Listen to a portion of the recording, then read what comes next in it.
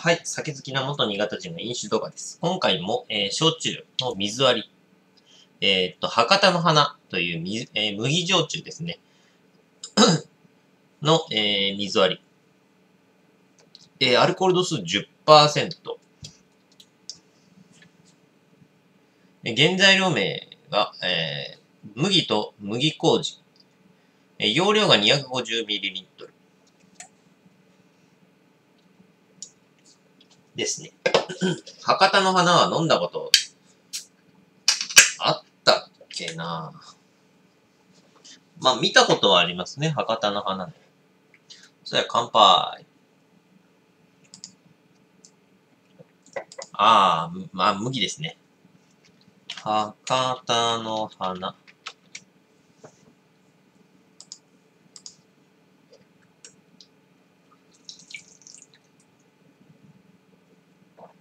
こちらも、販売元が、オエノングループですね。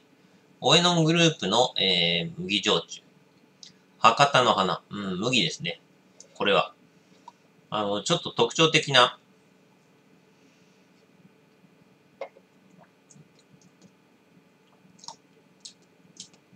なんていうのかな、これ。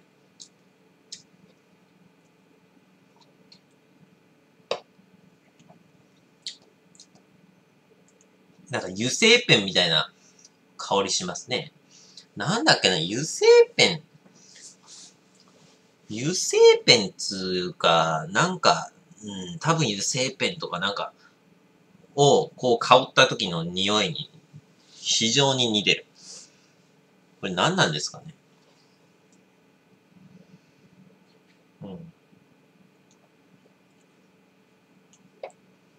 これが特徴的だな。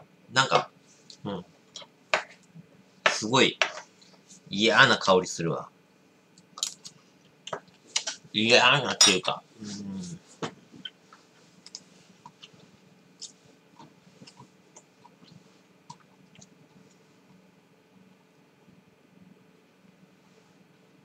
ん。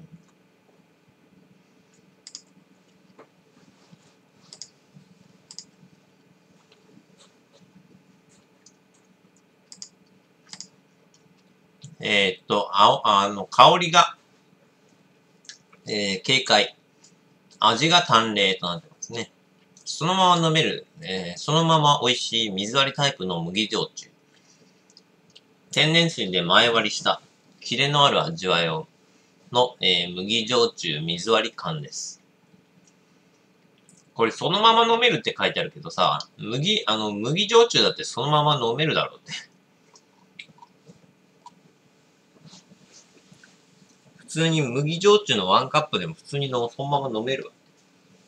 言いたいんですけど。なんか、まるでなんか、飲めないような言い口やけど。普通に飲めるんですが、それは。うん。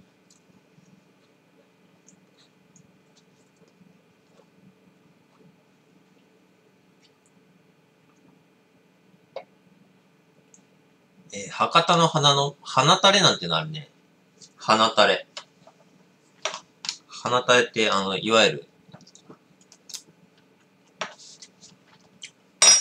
蒸留工程の最初に出てくる初流部分だけを取り出しました。花が咲いたような、華やかな香りと軽快さが特徴の贅沢な焼酎です。うん。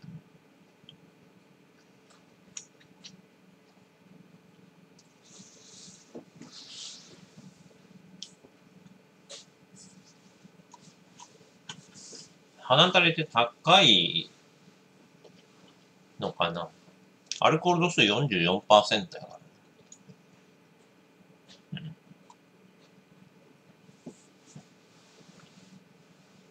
なんだっけな。花タレって高いよね。花タレ。花タレ焼酎って有名な。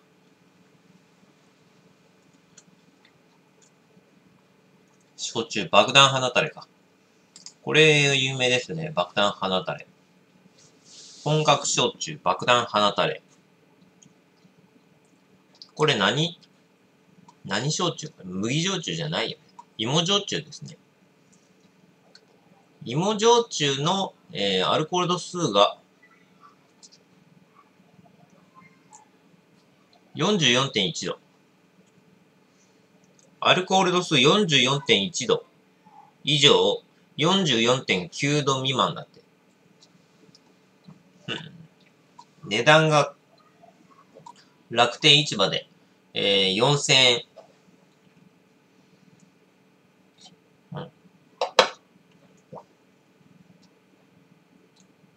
なるほどね。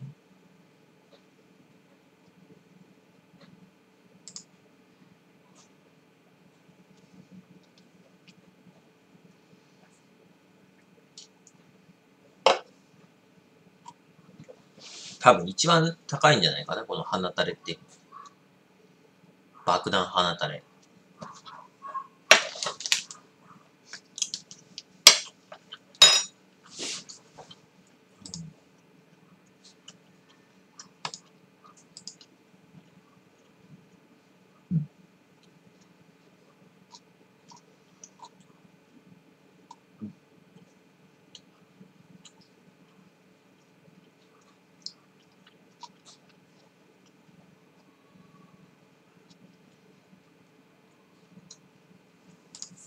うん。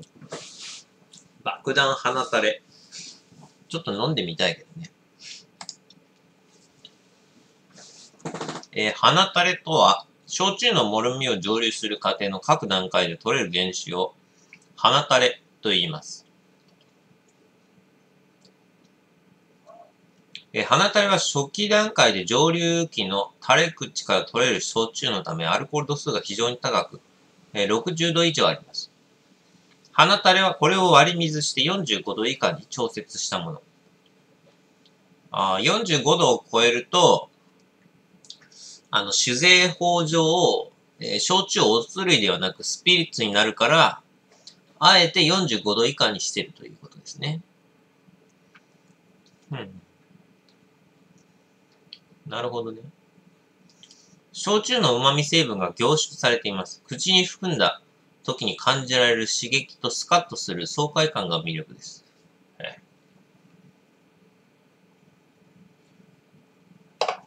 花垂れは全体の数%と少量しか取れず非常に希少なもの。昔は市場に出回らず、製造に携わる蔵人が味わって飲んでいましたが、最近ではこの花垂れを商品化する蔵元が増え、一般の方々も楽しめるようになりました。アルコール度数が高いため、ボトルごと冷凍庫に入れても凍ることがなく、とろりとした状態になり、濃厚なコクと香りが楽しめます。うん。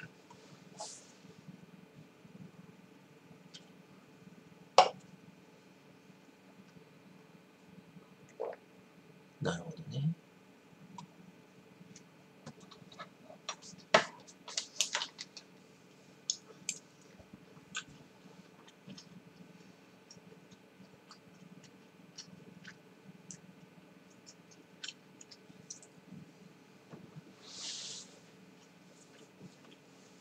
ああ。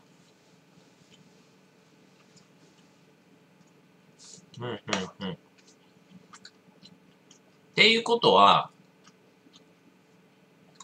最初に垂れたやつが花垂れで、次に取れたやつが本垂れ。んで、最後に出るのが末垂れ。と書いてありますね。じゃあ普通の焼酎は、この本垂れなのかな？本垂れで取ってるのかな？末垂れは全部捨ててるんだろうか。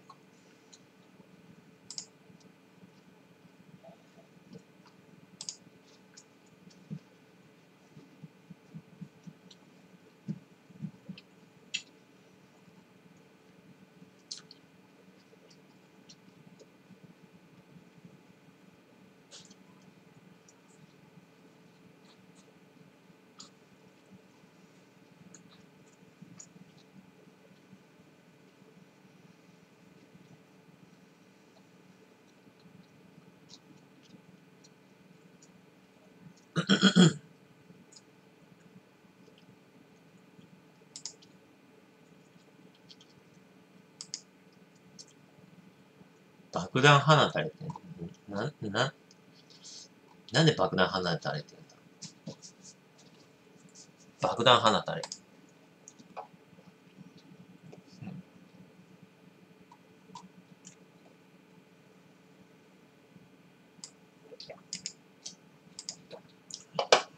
爆弾放たれ。あ、これだ。攻め弾臭だ。そう、これ攻め弾臭する。すんごい。攻め弾だ。あれ、接着剤の匂いだ、これ。爆弾放たれの攻め弾臭はすごいって書いてあるね。いわゆるあれか。バーボンみたいな香りするね。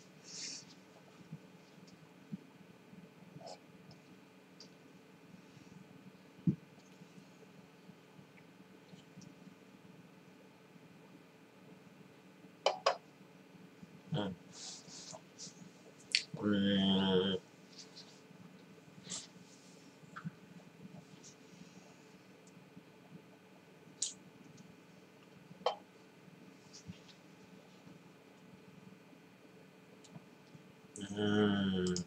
これは、そうだ、攻め弾演習だ。きつい。攻め弾演習はちょっと俺苦手なんだよね。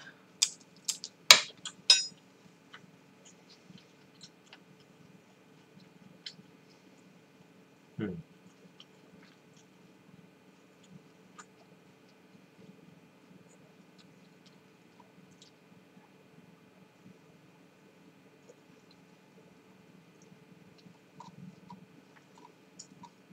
放たれ。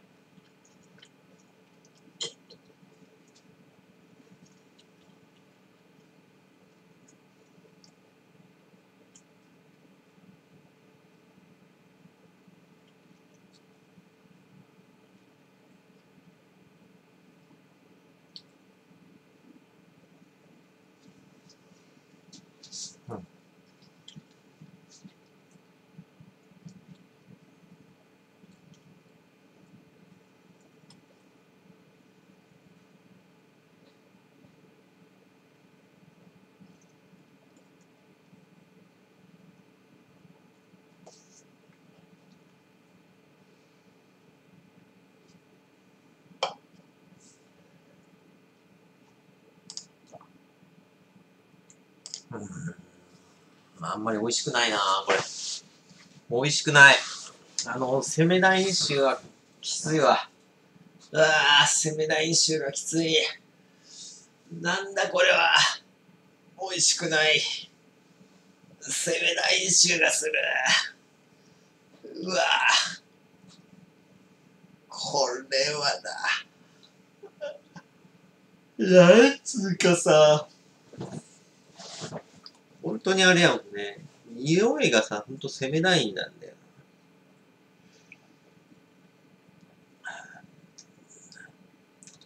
これ何の香りなんだろうね。麦と麦麹。原材料の香りなんだろうか。っていうことは、攻めダインっていうのはもともと麦からできてるとかそういうことなのかね。よく考えてみるとあれやもんな。バーボンも麦とかも使ってるからな。ってことは、原因は麦か。麦の香りなんかこれが、わからん。でもここまで香り強い、セメダイン臭の強い麦は飲んだことないね。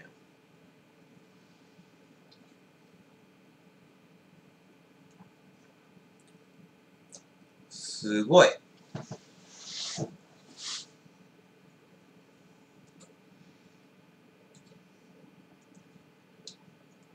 きつい。俺バーボンもさ、あんまり好きじゃないんだよ。香りがさ。バーボンもね、あんまり好きじゃないから。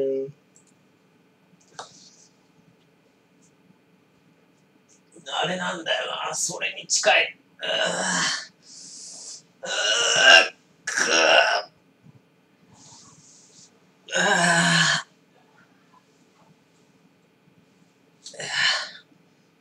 いや。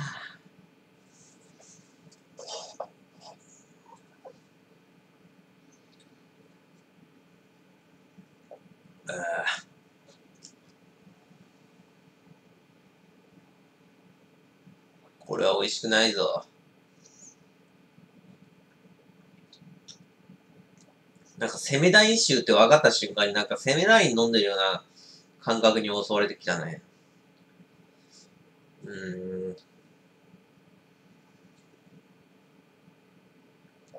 参ったな、こりゃ。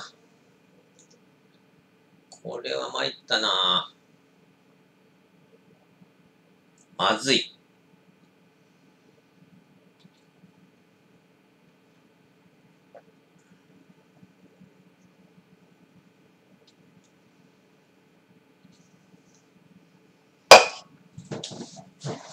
まずい。もう飲めん。気分悪くなってきた。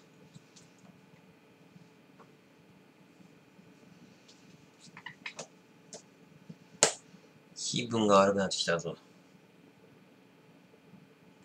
コクなし。甘みなし。香り強い。解度は0。0ちゃうわ、1。これはまずいよ。これはまずいで、さすがに。2251。ご視聴ありがとうございました。